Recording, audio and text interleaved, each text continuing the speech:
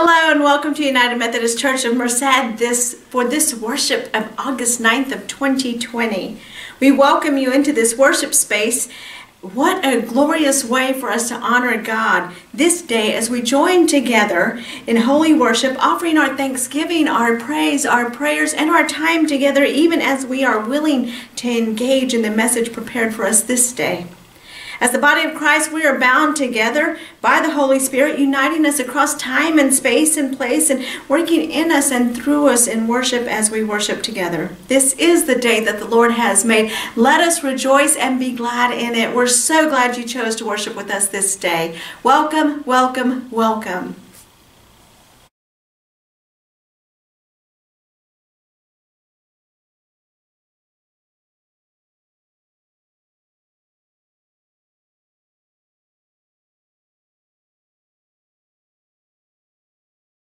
And now, let us prepare to be in an attitude of worship.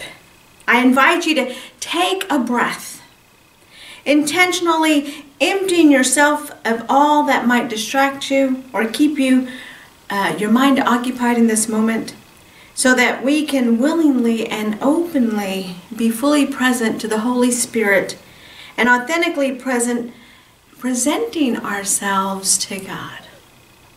May we be upheld, mind, body, and spirit, by the nurturing love of God and engage in active, fulfilling, and transformative praise, prayer, listening, and worship together. Amen. I invite you to join with me in the call to worship for this day. The response is, we give thanks for all God has done. We come to worship to celebrate and give thanks. We give thanks for all God has done. Today we watch for the new things that God is doing. We give thanks for all God has done. We offer up ourselves in praise and thanksgiving. We give thanks for all God has done. Amen. Please join with me in prayer. Let us pray. Holy and loving God, creator of all that is, was, and is to be, we thank you for doing a new thing in our lives, in our families, in our church, and in our world, even as you are at work in us this day through our desire to worship and praise you, be moved, filled, and directed by you. Your transformative powers are making all things new. Use our time together in worship to do your will. Take our offerings, praise, thanks, and willingness to be present and changed by you as we worship. Remind us and show us you are alive and at work. And yes, you are doing a new thing in us. Do a new thing through us, O God, a new thing for us, in Jesus' name. Things shall not remain as they have been, and we have been remade. You are at work. Transform us and this world. In the precious name of Jesus we pray. Amen. This is what God spoke through the Old Testament prophet Isaiah, chapter 43, verses 18 and 19. Forget the former things. Do not dwell on the past. See, I am doing a new thing. Now it springs up. Do you not perceive it? I am making a way in the wilderness and streams in the wasteland. And we read from the New Testament in 1 Peter 4, 7 through 11. The end of all things is at hand. Therefore be self-controlled and sober-minded for the sake of your prayers. Above all, keep loving one another earnestly, since love covers a multitude of sins. Show hospitality to one another without grumbling. As each has received a gift, use it to serve one another, as good stewards of God's varied grace. Whoever speaks, as one who speaks oracles of God. Whoever serves, as one who serves by the strength that God supplies, in order that in everything God may be glorified through Jesus Christ. To him belong glory and dominion forever and ever. Amen. God bless the reading, the hearing, the interpreting, and the doing of the Holy Word. If I say God is good, will you say all the time? If I say all the time, will you say God is good? God is good. All the time. All the time. God is good. God's grace is amazing and abundant, and we can know it even when we seek perspective for the living of our days. In today's text, Peter's message was not that his readers ought to work hard to change their circumstances, as challenging as those circumstances were. His message was that they needed to work hard to change their perspective, as glorious as the gospel is. So let's talk today about perspective and its power in the midst of this pandemic and for always. Perspective is the way we look at things. Sometimes perspectives are based on values. A man headed to heaven heard you can't take it with you, but asked if he could bring just one thing. The Lord said no, but after many requests said, okay, one thing. The man thought about the most valuable thing and packed his suitcase full of gold. When he arrived in heaven, the Lord was curious about which one thing he chose, but looking inside the bag had to exclaim, "You brought pavement?" Or perspectives are based on experiences and exposures. The old parable of the blind man and the elephant is about blind men learning to conceptualize what the elephant is like by touching it. One man touched the side of the huge animal and knew it was smooth. Another put his hand on the elephant's limber trunk and declared it like a snake. A third man felt the elephant's pointed tusk and decided the creature is sharp and deadly as a spear. The fourth man touched one of the elephant's legs and said, "It is an extremely large cow." The man who felt the elephant's giant ear believed the creature was like a huge fan or magic carpet. Yet the man who gave a tug on the elephant's coarse tail scoffed the elephant was nothing more than a piece of old rope. Perspective may be related to occupation. 3 people were visiting the Grand Canyon, an artist, a pastor, and a cowboy. As they stood at the edge of the geological marvel, each one responded with a cry of exclamation. The artist said, "Oh, what a beautiful scene to paint." The minister cried, "What a beautiful example of the handiwork of God." The cowboy mused, "What a terrible place to lose a cow." Or a myriad of other positions affect perspective. A man fell into a pit and couldn't get himself out. A subjective person said, "I feel for you down there." An objective person said, "Well, it's logical that someone would fall in." A Pharisee said, "Only bad people fall into pits." A mathematician calculated how he fell in. A news reporter wanted an exclusive story. A geologist told him to appreciate the pit's rock strata. An IRS agent asked if he was paying taxes on it. An evasive person avoided the subject altogether. A self-pitying person said, "You haven't seen anything till you've seen my pit." An optimist said, "Things could get worse." A pessimist said, "Things will get worse." Jesus, seeing the man, reached down, took him by the hand, and lifted him out of the pit. You get the point. Perspectives are unlimited. No wonder we have so many beliefs and theologies, opinions, schools of thought, contrasting views, interpretations, expectations, religions, and denominations. Even though as human beings, we are built the same, with the same types of organs, the same types of cells, and the ability to reason.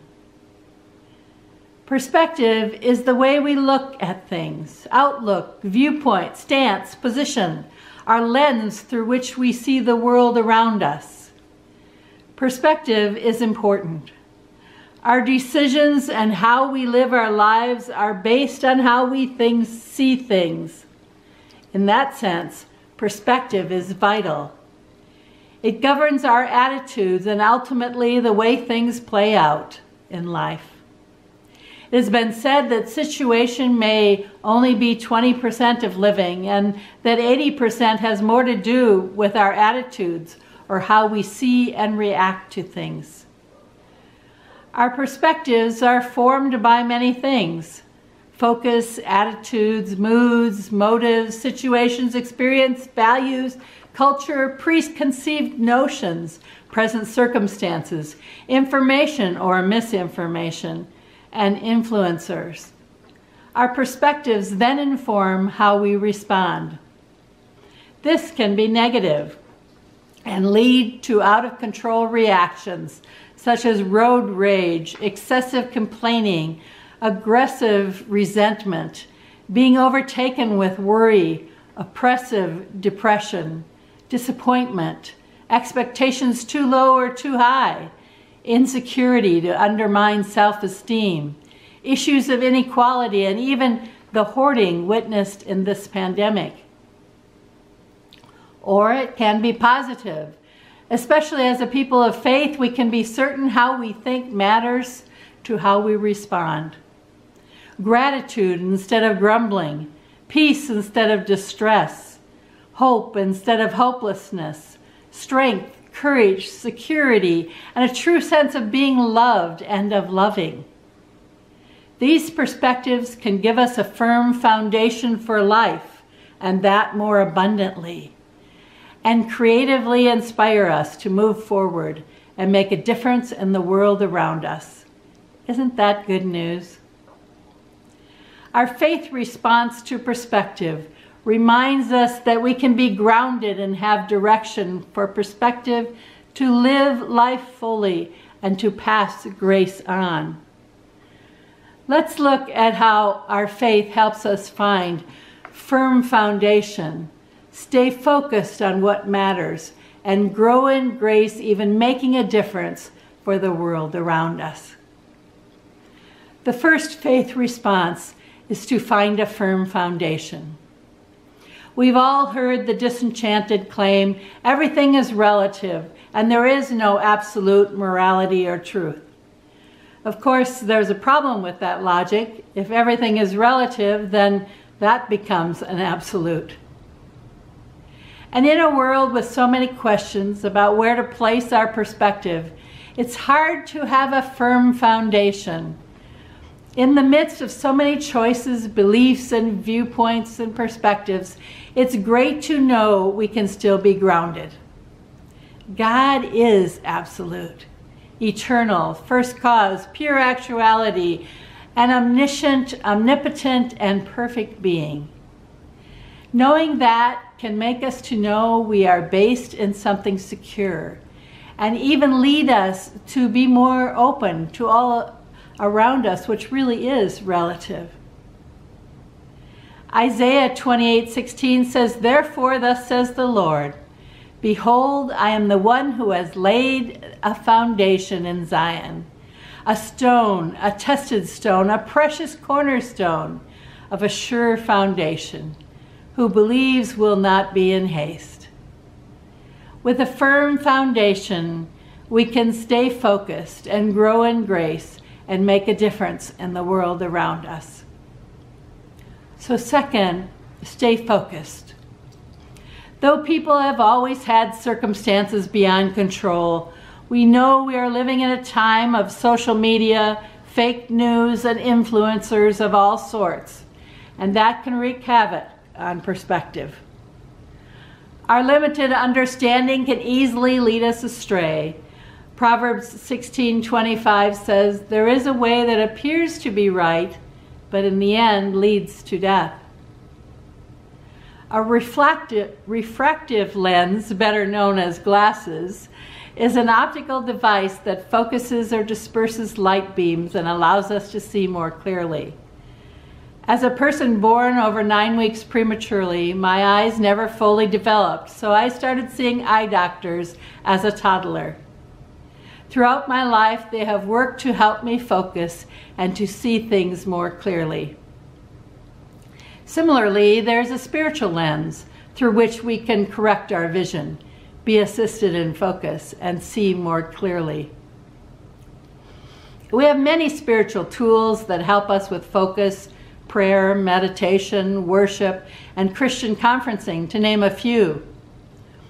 And then, of course, God's Word is so rich with focus assistance.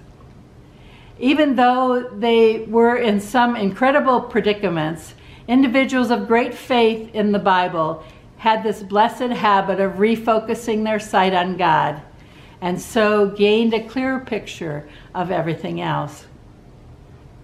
We can read accounts of those who successfully focused and those who didn't to help us see the difference. Consider 2 biblical personalities. The first is Jonah. You know of Jonah and the whale fame. The prophet Jonah viewed reality through his own lens of understanding. So even after miraculous rescue from the whale, he focused on himself and became depressed to the point of lying down to die until he allowed God to work in him a renewed perspective, and he could rejoice in mighty works for the people. And then there's the Apostle Paul, who says in 1 Corinthians 12 that he pleaded with the Lord to take away his thorn, and then saw the bigger picture and realized that God's grace was sufficient and God's power was made perfect in the midst. Renewed perspective got him through with a positive attitude, strength that endured, and the ability to make a tremendous difference in the world around him.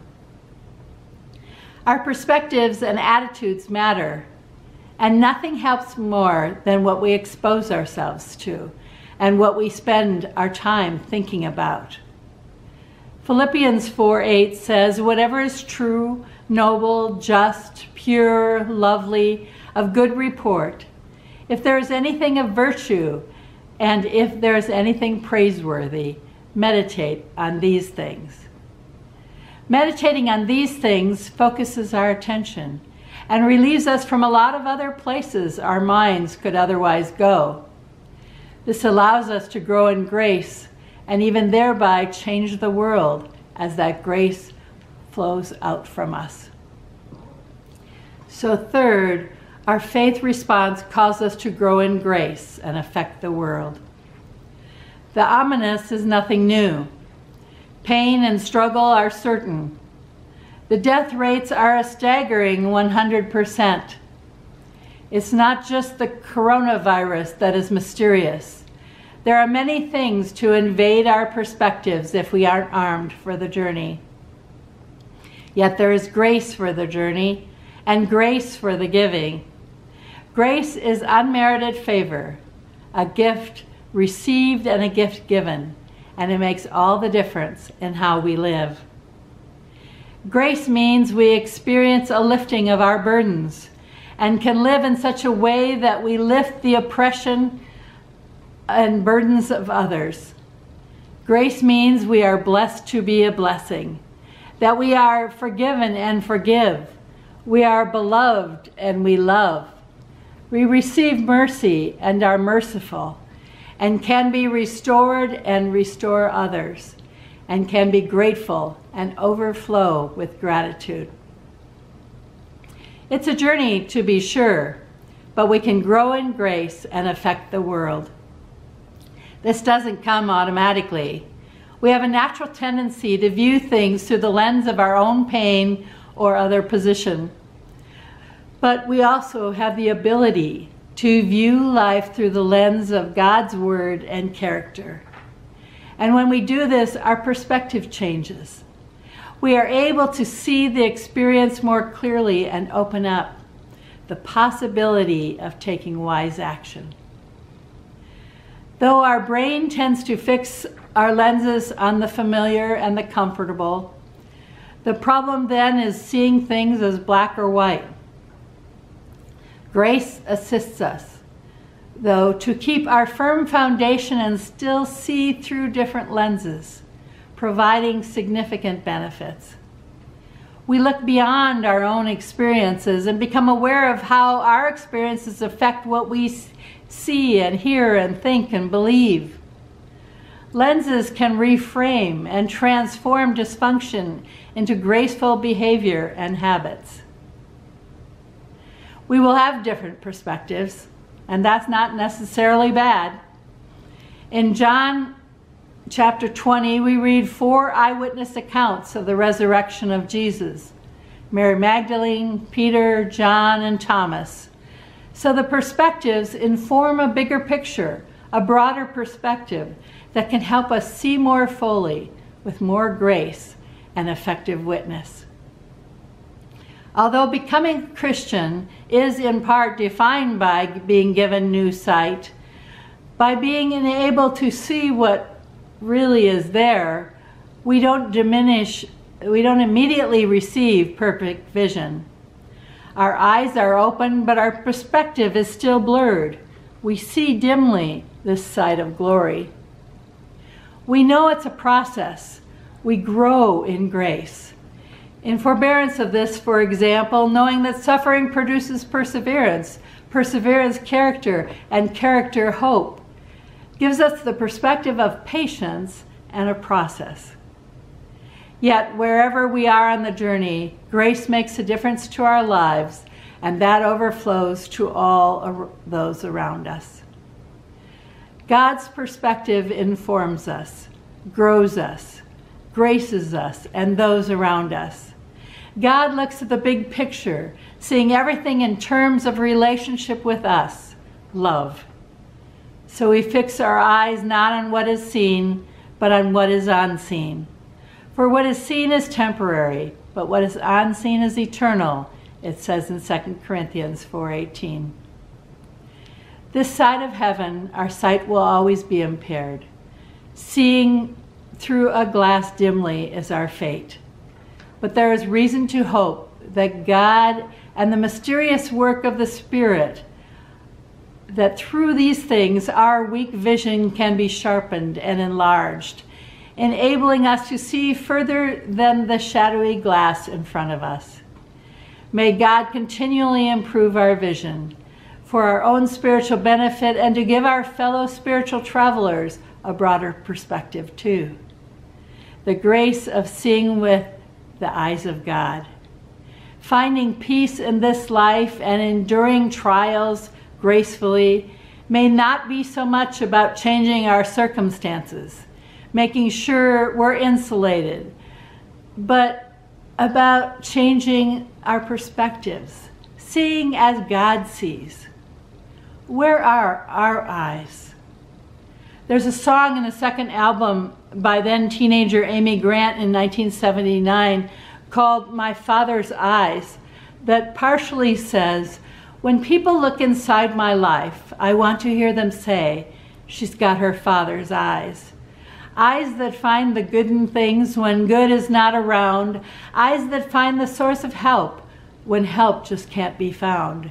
Eyes full of compassion, seeing every pain, knowing what you're going through and feeling it the same, just like my Father's eyes. May our perspective be God's. Let us pray.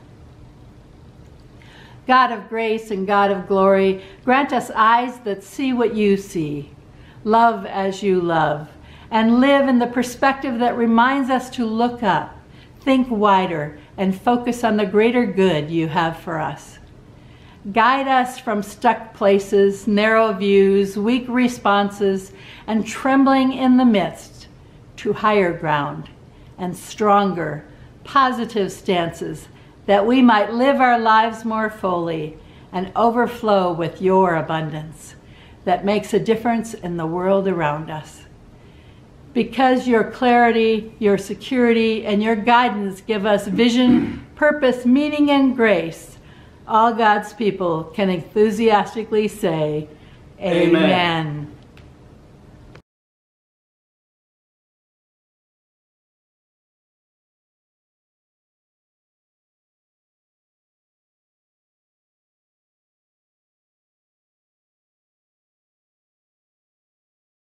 What an amazing gift. What an amazing gift, privilege, and affirming act of God that we are invited to pray with and for each other today. Today's pastoral prayer will be in the form of a litany, with you responding as invited. The invited response is, Christ is making all things new. Let us pray. Holy God, we come to you broken. We come to you groaning along with creation. We are pummeled by the headlines, heartsick over the divisions in our communities, buffeted by the injustices we see around us. Your good creation is sick, O Lord, and we cry out, Christ is making all things new. We confess that the brokenness of our world is our brokenness too. We confess that too often we turn away. We confess that too often we resist the convicting work of your Holy Spirit. Christ is making all things new. We see that this country treats some better than it treats others. We see the discrepancies in access to basic resources and care. We see it is not always safe for all persons in this country. Your creation needs you, O Lord, and we cry out, Christ is making all things new. We see that so many sick in life transitions, grieving, fearful, and in difficult circumstances, and so we pray for healing and health for Ellen and Jim B., Lucha, Pastor Aya, Evan, Trish, Mildred, Mary, Brigida, Dugan, Hal, Jim T., and Pat's friends, and for all who are in various stages of coronavirus at this moment. And we are reminded, Christ is making all things new. We pray for your grace in responding to the difficult situations of victims of the hurricanes, Jamie H. and essential workers, Lee G., Jim, Linda, Clarice, Michelle's niece, Nancy's niece, Ernie, Ray, and Cecil, Rachel, families who struggle, immigrants caught in the middle, our church and our community, and we are reminded, Christ is making all things new. We pray for the brokenhearted in grief, especially Donna, Arliss, Gwen and family, and Laura and family. And we are reminded, Christ is making all things new. We pray in thanks for Anna R., Mary, and the 600 plus families served through the food pantry, the new jobs acquired, and your protection and health. And we are reminded, Christ is making all things new. And we offer up our prayers spoken and unspoken, even as we are reminded, Christ is making all things new. Reveal, O God, your sons and daughters, our siblings. May we answer the groans of creation like midwives ready to welcome a new world where the lame walk, the blind see, and the captives are set free. Your promises are good. Your promises are sure. We are reminded, Christ is making all things new. Help us to see you at work in our world. Help us to see people loved by God. Fix our eyes on Christ, the author and perfecter of our faith. Christ is making all things new. For we are called to participate with you, O God, in the renewal of all things. We know that we will see the goodness of God in the land of the living. Take heart, God's people. Christ is making all things new. Amen. Hear now the benediction. Go forth now into a world that stretches our perspectives and challenges our ways. Go forth equipped with a firm foundation, the ability to stay focused on what matters, and desire to grow in grace, even while making a difference in the world around us. Go forth determined to see through God's eyes, for perspectives that make a difference in our living and overflow into the lives of all those around us, granting us to be equipped during this time of pandemic, social unrest, and financial crises. For God is our refuge and our strength, for today and all the days to come. And all God's people can enthusiastically say, Amen. Amen.